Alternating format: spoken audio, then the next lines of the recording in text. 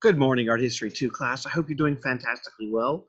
Greeting from one of the most beautiful cities in the world, Amsterdam in the Netherlands. Can you believe 300 years if we went back, half the land that you're currently looking at would actually be underwater, and it would still be underwater today with sea level rise. One of the amazing things that happens is that the Dutch took their power status. If you've ever heard of the East Dutch India Company, one of the most powerful, likely the most powerful company the world has ever seen, parlayed their money into land reclamation products and brought back about 30% of the land that shows up in the current Netherlands. The artists that we're going to be talking about are from the what's called the Dutch Golden Age, also known as Northern Baroque art, and they date from about 1600 to 1700. You'll note we have our Italian Baroque, which we saw last time in Bernini, and note the Caravaggio. We're going to have a fair amount of Northern style at Tenebris, we looked at, but remember, Caravaggio is from Italy, northern part of Italy, and so really not from the Northern Baroque, even though pieces of his style are going to carry over. Now, the artist that we want to start off with from the Dutch Golden Age is arguably the greatest portrait painter that's ever lived. So if you are interested in portrait painting, and that's what you're here studying in college, I highly recommend you go back and you look at the portraits of Rembrandt Vermeer from 1606 to 1669. He is absolutely the master of the Dutch Golden Age. And that is because not just for the detail, the empirical quality, the tiny little fractions of trying to get a soul of a sitter, but he actually puts the sitter in interesting scenarios, often what they're doing. Probably you have all had that terrible soccer portrait where you sit there and the one kid in the front gets to stand on the ball, one kid lays out and the rest of you just stand there rigidly, and you never go back to look at it because it's not interesting at all. You go back maybe 3 times in your life and see it, and you're like, why did I actually ever have that picture? Like, it's cute because I see my friend if your best friend is in it, but that's the only reason why, because they're not interesting. And so for those of you that are taking classes like in Jennifer Basile's figure drawing class, one of the assignments I know she makes you do is go out and try to depict yourself in multiple different ways. Think about how Rembrandt does it and then go forth and conquer. He's the best artist for setting this up. So before we get started then, I specifically want to show you a video that talks about the rise and why Dutch Northern Baroque, or the Dutch Golden Age, is different than any other part of Europe. And there are really 3 reasons why. This is what Dutch art of the 17th century looks like. Small, finely crafted paintings, often depicting the simple things in life, the home, town, country, and people from all walks of life. They are so realistic that you can almost smell the flowers, feel the fabrics, taste the oysters, and watch the caterpillars crawl right out of the frame. Even now, Rembrandt's intense eyes, Vermeer's quiet interiors, and the riot of blooms in a classic Dutch still life excite and inspire. So what makes Dutch art from this time so special? What made it a golden age? In other parts of Europe, paintings were generally very grand and a bit more ostentatious. Artists mostly painted dramatic religious scenes for cathedrals or glorified the king in flamboyant portraits. Art from the Dutch Republic was different for 3 reasons. The first is politics. The Dutch had broken away from their Spanish rulers to form a republic in the northern provinces of the Netherlands. For the first time, art collecting was largely in the hands of wealthy middle-class citizens who were less interested in seeing pictures of kings and more interested in portraits of textile traders, doctors, or artists. And this also explains why ordinary people doing ordinary things could all of a sudden be a subject in art. The second reason is religion. Unlike its Catholic neighbours, the Dutch Republic was Protestant, and images were forbidden inside its churches. So artists began making more secular pictures with subjects like the backyard or pouting kids. But they were still deeply pious people, so often their paintings were filled with spiritual meaning, like contemplating scripture or one's own impending doom.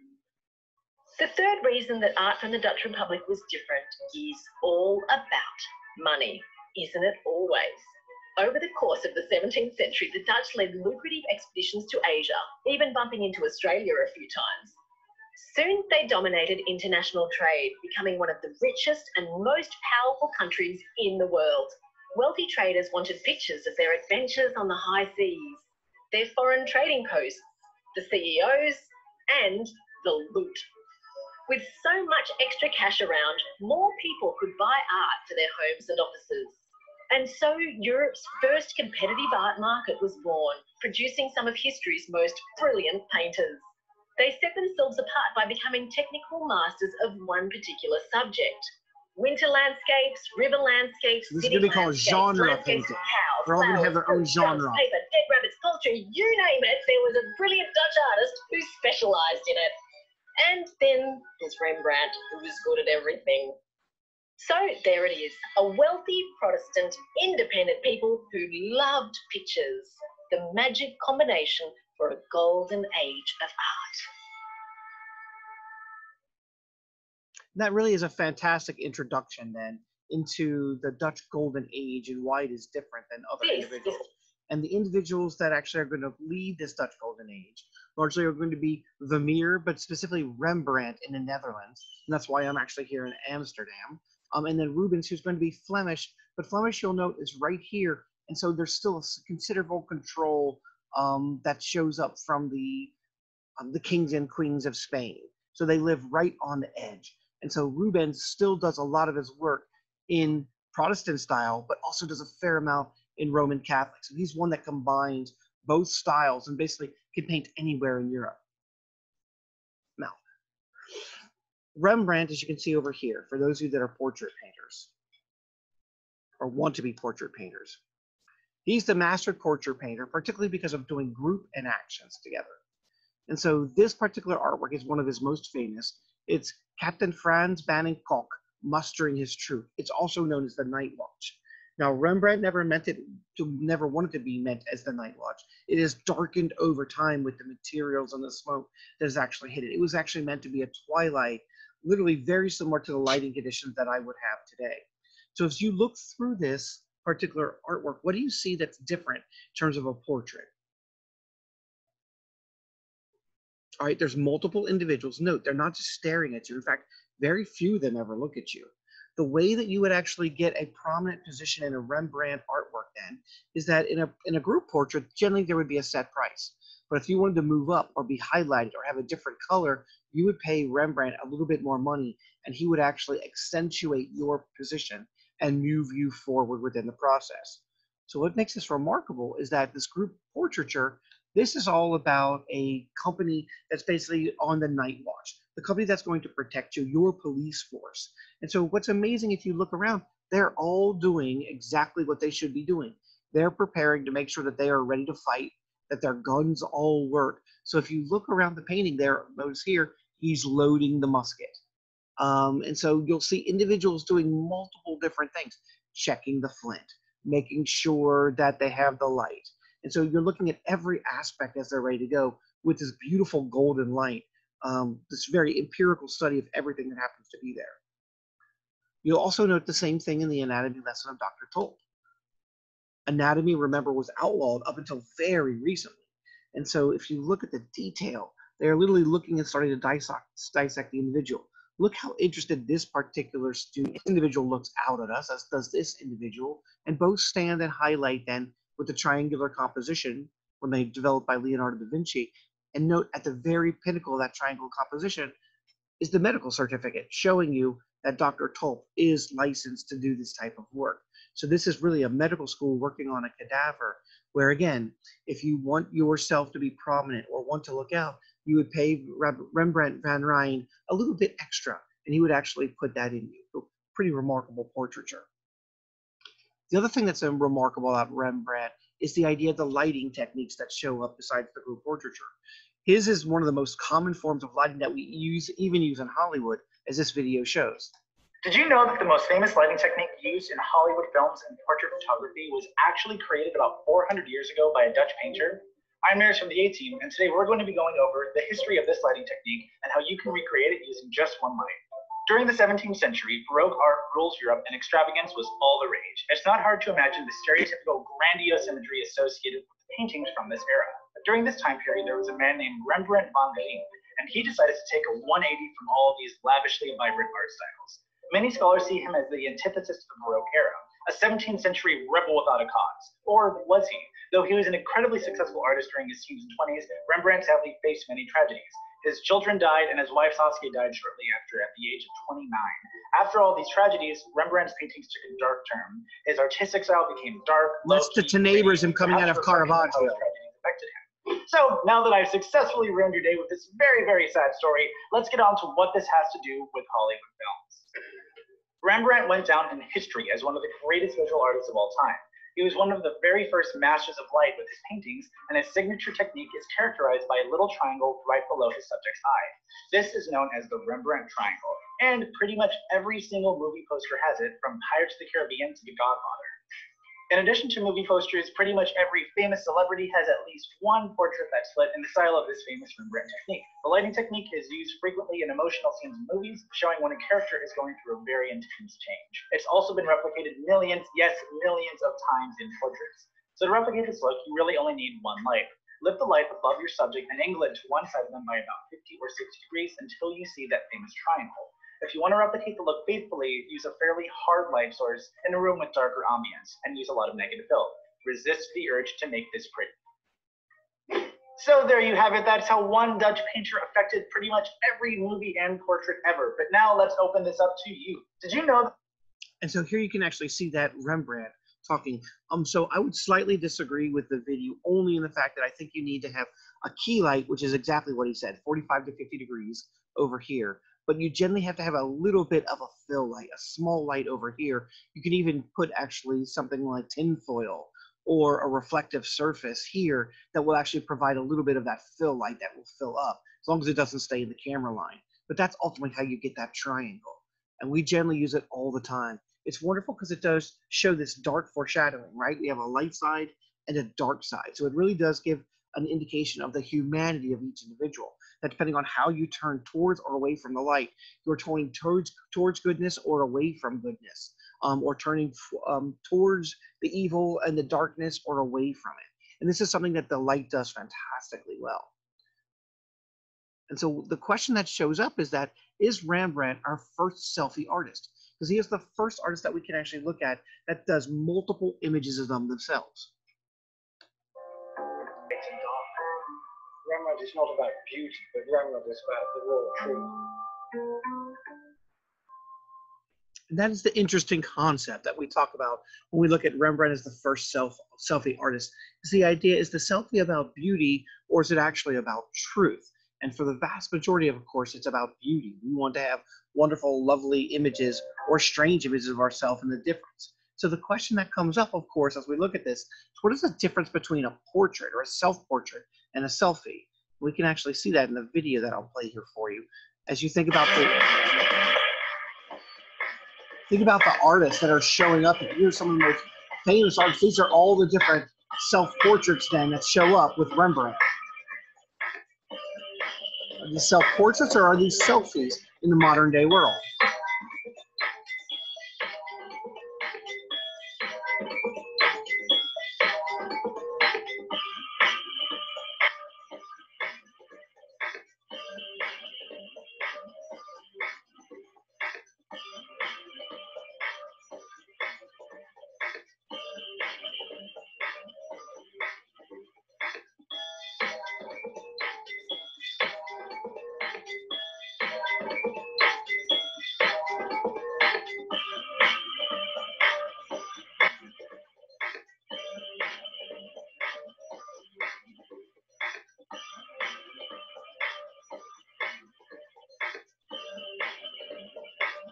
You can see the change over time of his age as well and his physical condition.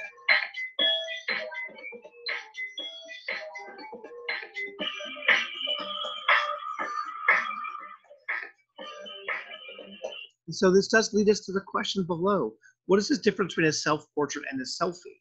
Is there a difference in the modern day world, or was Rembrandt so far ahead that even though he did not know the technology that was coming, that he kind of predicts on some of where we're going when anyone can create that artwork? And the other thing then, is the selfie actually an art form? Are all selfies art forms? Because mostly it's a mechanical reproduction. Yes, you choose the style and the angle, but this is the same information, the same problem they're going to have when photography comes along. it's so easy to take is that every selfie an art form. And so, you know, to play off this, of course, is the most famous. And wow, I hate to admit this. I love this song, but I hate this song because it talks about the self-indulgent nature sometimes of what a selfie is. But remember, a selfie does not have to be self-indulgent. A selfie does not have to be about beauty and putting yourself out there in the world. If we consider that along the lines of what Rembrandt had done. But here's a video, and then we'll watch how artists have done basically versions of selfies. And I have to admit, I love this song, even though it bothers me after listening to it.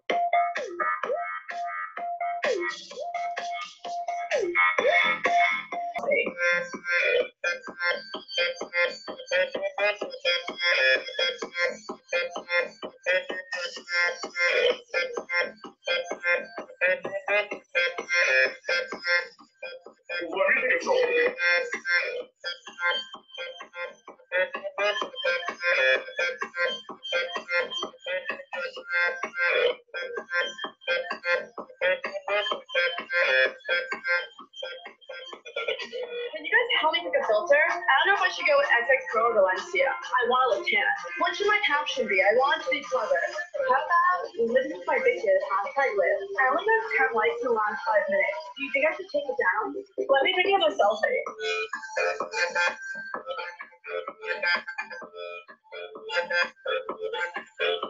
And the question, of course, then we ask, is this art or just self-indulgent fantasy? Maybe this is an odd one to choose within that process. But the entire idea shows up that what is the nature of when we take these selfies as self-portraits? What is the actual difference? So here's the conversation we have in class on it. And so the last video I want to show you actually along this line is you think about self-portrait or selfie. Here are selfies or self-portraits that were done by very famous artists.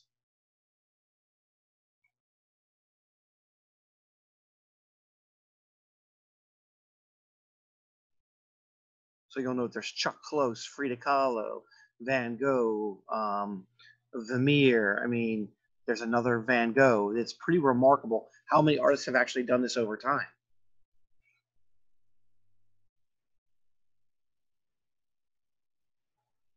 The question, are they exploring identity? Are they talking about their gender role? Are they trying to create beauty? Are they exploring a new artistic technique? Are they trying to show their inside mental capacity? What is it that makes the difference between a selfie, which we consider throwaway, and the idea of an actual self-portrait?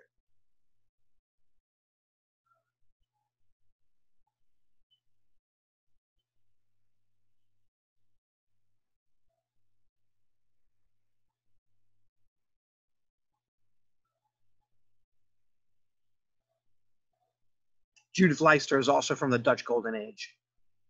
Female painters were allowed during that time period as well and accepted.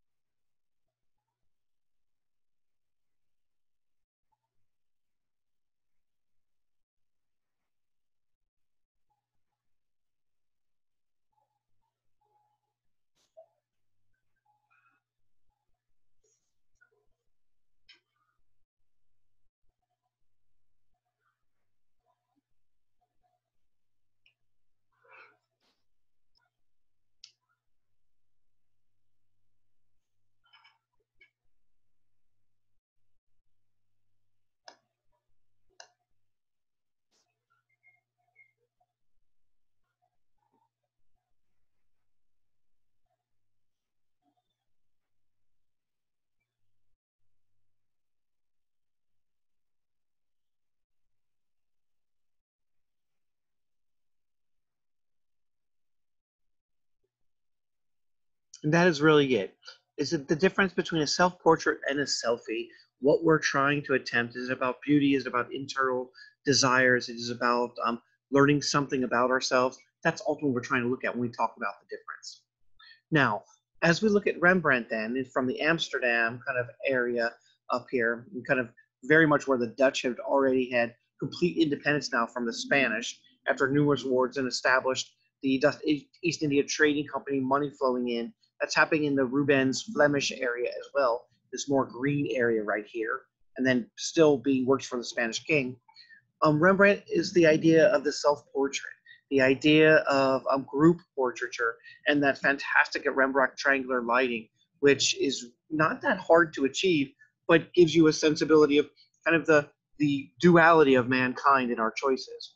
Rubens then is going to be a rock star, and he's going to be the rock star of the golden age, not necessarily, and not only because of his talent, but because he can actually work anywhere in Europe. He is fascinated with female imagery, particularly imagery of mothers. And that is because he is deeply ashamed that his father, who is a well-known individual, is caught with adultery.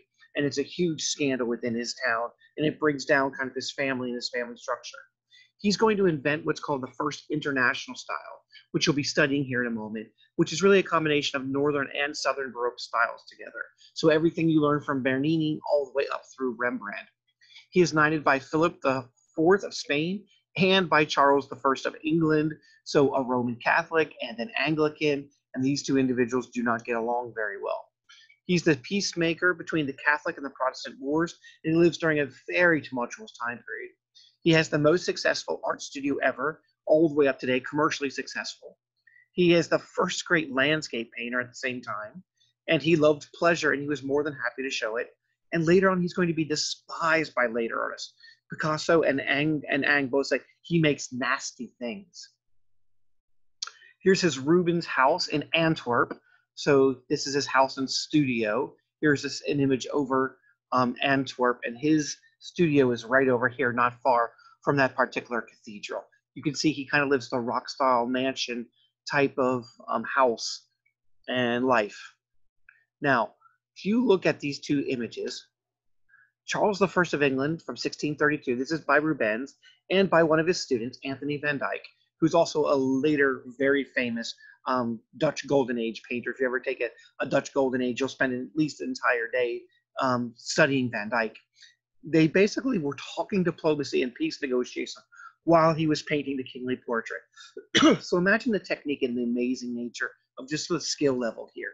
You are negotiating the end of wars between Protestants, Anglicans, Catholics throughout Europe, and at the same time, you're drawing and painting. So you really have concentrated, high-end concentration on two different levels. Really a remarkable skill. It's one of the reasons that he was knighted by both Spain and by England. He's also the greatest landscape painter of his generation, showing the far-reaching depths and details. So we talked about during the Renaissance, the picture window and chiaroscuro, one-point perspective, and atmospheric perspective, trompe-l'oeil. Rubens is that first person who actually is able to use that in landscape, in long vistas of landscape. Remember, it looked like the made-up landscape, even in Mona Lisa by Leonardo da Vinci. And here it's a convincing landscape that we see all the way in the background. I love art. I am one of the greatest collectors in the world of art. Love art. Know so much about art. Know probably as much as any of your professors about art. Here's one of the greatest artworks of all time. Thank you, President Trump. And so President Trump now joins our list of presidents who have announced our lovely 100 artworks. We've also seen former President Bill Clinton, former President Obama, both have done it. And Donald Trump then just introduced us to one of the greatest artworks of all time. It's a Rubens. It's called The Raising of the Cross from 1610 or 1611. It is an altarpiece. And note, in the video earlier, it said that in Protestant, we generally didn't allow too many large-scale artworks or visceral artworks to show up because it was more about our relationship with God. And so this is clearly going to be in a Roman Catholic church. Remember, Rubens actually works and lives in the fringe between the Dutch and the Spanish, the Protestant and the Roman Catholic. So he goes back and forth between those two. So here's what I'd like you to do. In class, we're going to do this. I want you to look through this and actually try to figure out. This is called the first international style. It's invented by Rubens, which basically he's going to take all the best ideas from art and he's going to put them all together in one image. And so I would like you to go back, think about it from the very beginning of class. It's a great review for the midterm or for the final exam. The idea is, what is Rubens here taking from Van Eyck? What are the ideas, the concepts? What about from Donatello? What about from Masaccio? What about from Brunelleschi? Leonardo da Vinci, Michelangelo, Raphael, Bernini, Caravaggio, and Rembrandt. What is he taking from all these different artists and actually putting together to create such a wonderful first international style of picture that's acceptable no matter where you go in Europe? And I'll let you pause the video here and I'll go on and we'll walk through a little bit. All right, so from Van Eyck. From Van Eyck, he's taking that symbolism. The idea, if you look around, here we have a dog, very close, like loyal to the master. Look at the horse over here. The four horsemen of the apocalypse, if you know that story, coming for destruction in the last judgment. It's got rabies almost. You can see the spit. And so look how wild and out of control versus how controlled this particular individual, this dog is for that idea. For Donatello, we have the idea of the reinvention of the classical figure, particularly with these beautiful contrapposto curves that are going to show up. Masaccio, we have the three-dimensional forms that are showing up, but we have the heroic bodies that are going to come out of Michelangelo with their ripped musculature. From Masaccio, we also have an outside light source, right? That light source really is coming from the divine heavens and does not make sense in a real-world setting. From Leonardo, we have the beautiful study of anatomy, also the empirical detail of getting everything right. That also comes out of Van Eyck.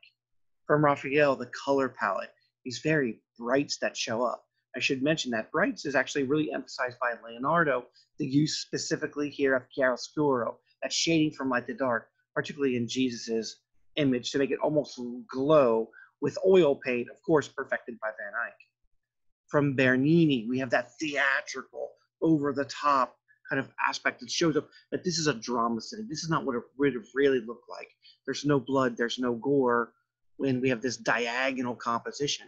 Note the triangular composition as well, also coming out of Leonardo. From Caravaggio, we have that dark tenebrism that shows up in different aspects, particularly where the figure of the old Jewish man that's the tree almost disappears. And from Rembrandt, we have that beautiful note Rembrandt lighting that shows up right there. You see it. And so particularly note, it shows up only on a few figures that are highlighted. And there's a reason behind that within the messages we'll see. So the question for all of you then is to think about the message here. This is one of the most important artworks in art history too, because of the concept and of the message that shows up behind it. I'll give you a couple minutes to try to figure out what is the message that carries on into so many of their artworks that it's the first time that we ever see here. And you could pause this video and we'll go on. And that is right. It is the battle of good versus evil. Here, if we go back, the good versus evil. Now, note, we've got this pointy ear and no nose. This was one of the models that they actually used initially when they were planning Voldemort. They were looking for other art inspirations. And so Rubens was one of them. They actually used this hulky, muscular figure. But no, Voldemort doesn't have a muscular figure. This basically can be seen as a signification of Satan himself. This idea of this massive overarching. So the power versus good here. Look how hard it is for him to raise up the goodness here because he's struggling with the evil. So who does he have helping him? Well, the people that actually helped destroy Christ from this time period's perspective. The Jewish individuals that actually brought him in for being someone who was a blasphemer. The Muslims from the area, because anytime we have people that we want to blame, as we've seen with St. Peter from Caravaggio, all the way back to the Crusades, the Muslims are going to get blamed, or the Arabs. Back then, they are synonymous. They are not, as I mentioned before. And finally, the Roman centurions, all pulling up. Literally, they basically look at all these powerful men trying to raise up Jesus onto the cross for the crucifixion, for it to begin. Of course, God's not happy. We see that. Look at how we have dark clouds that start to form over here. So God is really not happy with this. Then we even have the torture that shows up. Note, it's the same figure as before, right here. And so we have the staff of Longinus that's about to poke Jesus to make that mark on the inside that we're going to have. And also they're putting the crown of thorns on, which is just more punishment for someone who's about to be crucified. There's no reason for that at all, except to cause more pain. Over here we have the innocent, the Virgin Mary, Mary Magdalene, literally trying to fight it off. Lovely saints who look on that can't believe the torture that's undergoing here. So this is that battle of good versus evil. First time we've ever seen it in art. And then we see it all over, whether it's Star Wars, whether it's Marvel's Avengers. It's kind of the most common form in almost all of our art form outside of love today. This one, no surprise what the message is. This is the consequences of war. Remember, Rubens is that great peacekeeper. So this is many years later, from 1637 to 38.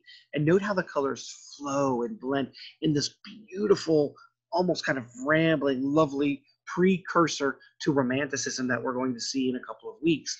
And the whole idea here is that he's just starting to mix turpentine with this paint.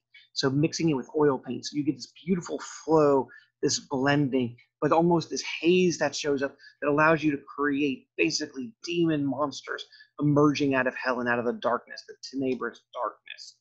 Now, this is really the idea of the consequences of war if you look at it, where over here we have all these wonderful things that are left if you don't go to war. And yet all these things are going to get destroyed if you actually follow the aspect of war. And of course, this is Mars, the war god. He's looking back lovingly, but Cupid and Venus, the love goddess, and his family, Europa, and trying to keep it safe, they're not going to keep him there, because look at the power of fury, alecto, anger, drawing him forth within the process. When he does, they're going to destroy books. They're going to destroy harmony with the broken lute. They're going to destroy procreation and charity, potentially even the Virgin Mary, Christianity itself. Remember, these are the wars of Christians on Christians, Protestants versus Roman Catholics. Architecture is going to get to what's going to be the cause? Disease and famine. So these are the consequences of war. About 30 years of war that took place during a lot of Rubens' life, which he's actually able to help start to negotiate peace treaties that end this. And so even the Temple of Janus, it means two-headed. It's the open door which shows you war. It could be closed and beautiful and services. You could be there with your beautiful wife. So here we have, men are from Mars, women are from Venus. Men, that idea of Aries, Mars going on, women wanting love and children and family, wanting to pull back with that beautiful diagonal composition. Note the arm also comes across here in a very phallic symbol of Mars coming right out of the crotch here. That's about to stab Harmony, really right in the head, almost kind of annihilating her as well, and eventually will strike down procreation and charity. So this masculine endeavor. Rubens is also hired then by some of the most powerful families in all of Europe. And this is the Marie de Medici. Again, Medici as queen. We saw the Medici family, what they did during the Renaissance. They are still owning the banks and still ruling a good portion of France, of Spain, of England. They have become the kings and queens of other parts of the world, mostly queens through marriage. And so here you see her as the Queen of France. This was literally this was the idea of trying to celebrate the Medici coming in, that this new queen was coming in to start a reign of kind of Renaissance, even in the later date, right? That the wars would supposedly end and individuals would come and they would just worship, including the gods. So when Marie de Medici disembarks from the boat into France, look, even the three water nymphs, Poseidon himself comes up to praise that Marie de Medici has made a safe passage. So even the gods are protecting her in kind of a Neoplatonic Christian thought that the pagan and Christians are all welcoming her in from one Roman Catholic Italy to another Roman Catholic state, France, and the promotion of the Roman Catholic kind of mission of world salvation. Now, later on, it's going to be a problem, because what Rubens likes, and remember, he likes different things, and he likes pleasures of the flesh. He enjoys sex, and he's one of the first individuals, one of the first artists that's not afraid to deal with it. And so later on, we're going to have this definition of Rubens, who liked larger women with some fat on them. And so Rubenesque comes to mean today, definition of larger size women, was coined 200 years after Rubens' death. It's basically a fat girl insult. And so basically we have these beautiful three glaces. Note the slender feature coming out of the Aphrodite of Canalis, but note, she has some fat on her too. These women have a little bit more. And so the idea here is that, and even here it becomes interesting, his own wife is one of his models that he actually depicts. And so you'll see this in a number of Rubens' images. So the question becomes, is this eroticism, or is he actually making a reference that small-sized women are a little bit on the weaker side, right? Women have a little bit more fat, also probably have a little bit more muscle. It's not just about muscle definition and tone, it really is about power. So this is about, so is this, from your perspective, the idea of an eroticism based upon women who are normal looking women, which we very much want to pride in and talk about wonderfully in the modern day world, that they're not all stick figures like they very much appear to be in the Botticelli, this beautiful image from La Primavera? Or is it the idea that you have small size weakness? And we have people on both sides of that argument. The Rubenists, the people who actually are going to follow Rubens then, with that first international movement across the top, are going to focus on color. And then we're going to have Poussinistes coming from an artist named Nicolas Poussin, Poussin, who basically emphasizes drawing. We are going to see the battle between color and drawing now for the rest of art history. So in our next phase, once we leave this particular art movement, we are going to move our next major art movement. We have a little side note before this, but the next major art movement after Rococo is literally going to be the idea where we are going to emphasize these beautiful neoclassical, these classical forms. It's going to be called neoclassicism. After that, we're going to go into a romantic period in the 18th century like Goya, where we're going to emphasize the idea of color that shows up. So Rubens and Poussin are really fighting for control of the future of the art market. So Poussin, you'll note here, so this is St. John on Patmos. This is probably his most famous, by Nicolas Poussin from 1640. Renaissance artist born as, so basically if you look at this looks like it's a Renaissance artist, right? The idea of classicism, empiricism, humanism. And he calls these images vendutas, which basically means view. And so he talks about art being a grand manner in a very Renaissance style. He just lives 100 years too late. The grand manner consists of subject matter or theme, thought, structure, and style. The first thing is the foundation shall be grand, like classical art, as are battles, heroic actions, divine things. Arrangement means the relative position of the parts. Measure refers to their size, and form consists of lines and colors. The idea of a highly organized, highly structured, very simple design based upon either divine Christianity or going back to the ancient heroic battles and gods and what took place back then. He basically wants to reinvent the Renaissance. And in neoclassicism, we're going to pick up on Poussin and move forward. But note how radically different this is then when we look at St. John from Patmos and the organization versus the more chaotic movements that show up with the Rubens. And so that's what we're looking at. The other famous individual that comes up with this very linear style that actually emerges in France, beside Poussin, is another one called Claude Lorrain. And you can note the same features. Beautiful vendutas, the beautiful looks that show up, beautiful details, very much from the Northern Dutch, kind of borrowing that idea of detail. But it literally is, this is the embarkation of the Queen of Sheba. So again, dealing with historical remnants. So this is by Claude Lorrain. And this also is another version of then of a different style of Baroque art developing. So we have multiple styles. We've got the Bernini style in South, which is counter-Reformation art. We've got the Caravaggio dark tenebrism spot, right? Because we have the breakdown of the Roman Catholic Church. And so different areas of Europe are promoting different things. This is an 18th century. This is actually a Claude glass. So it's based upon Claude Lorrain here. You can see the yellow for the yellow. It's a slightly convex tinted lens. So when you take a picture or when you actually look through someone in your lovely Claude glass, it makes the individual or it makes the landscape much more beautiful and lines up and gives you linear composition much more so than your actual eyesight.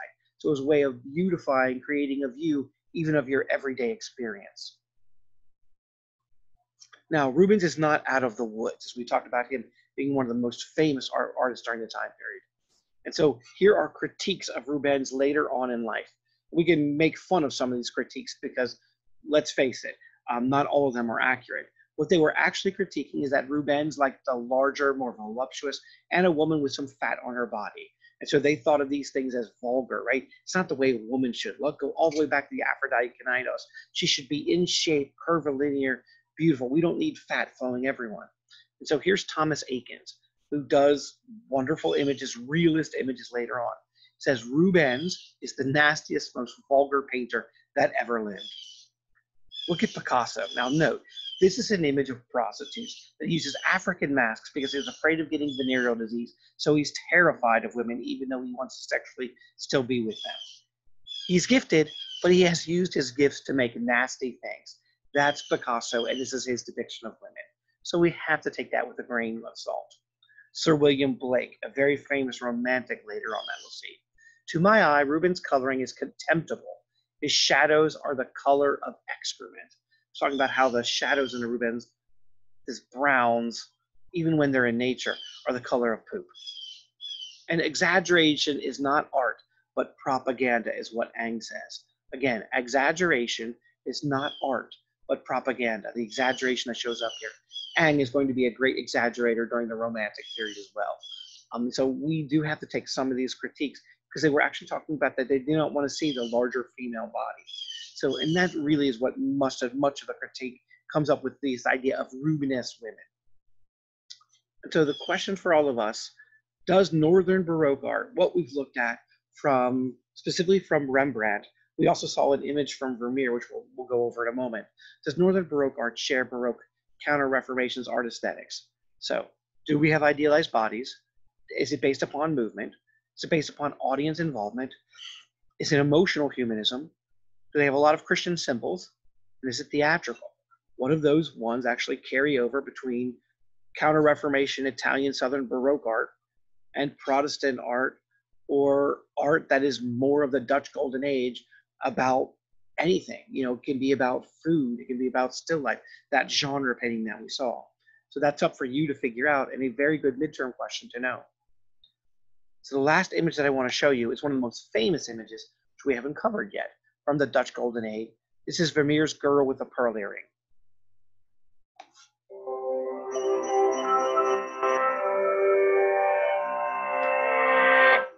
Is she turning towards you or away from you? No one can agree. She's the mysterious subject of Dutch master Johan Vermeer's Girl with the Pearl Earring, a painting often referred to as the Mona Lisa of the North.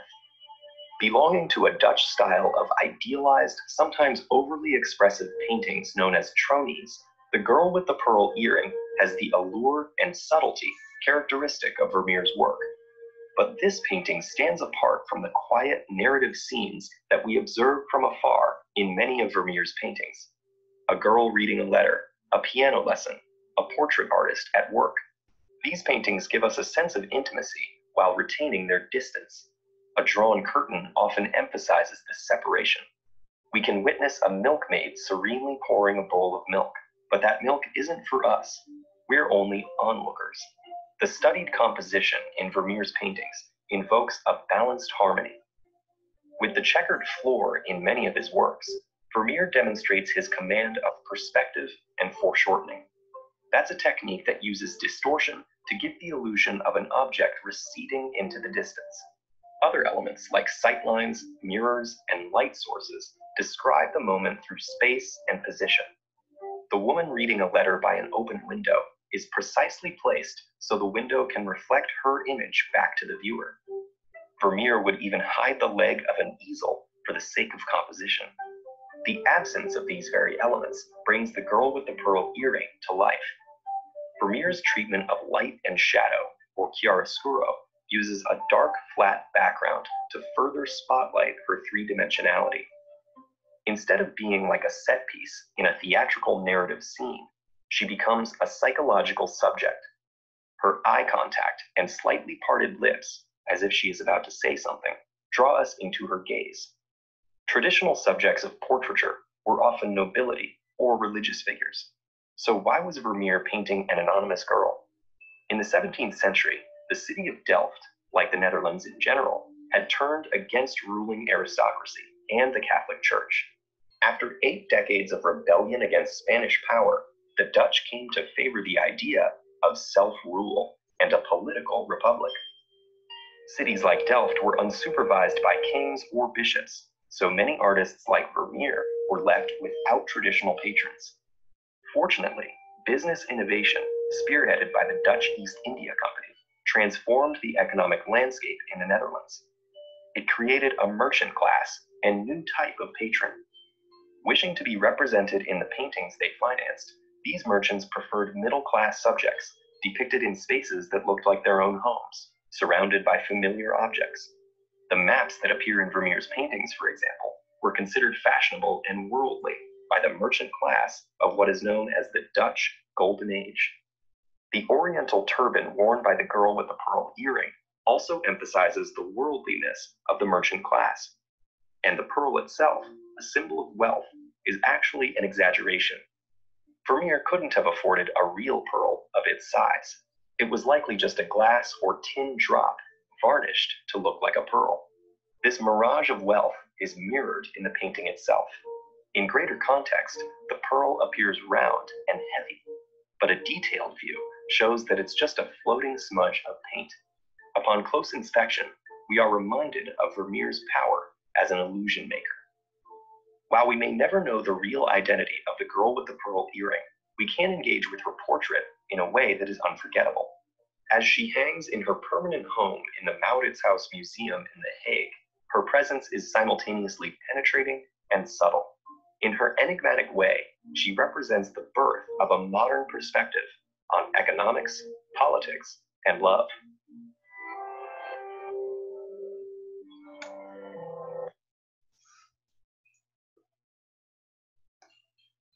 And so another one of the things to consider, and one of the questions that shows up, you should have an answer for as we're looking through the Dutch Golden Age, as well as actually all of Baroque art that really runs from 1600 to 1700.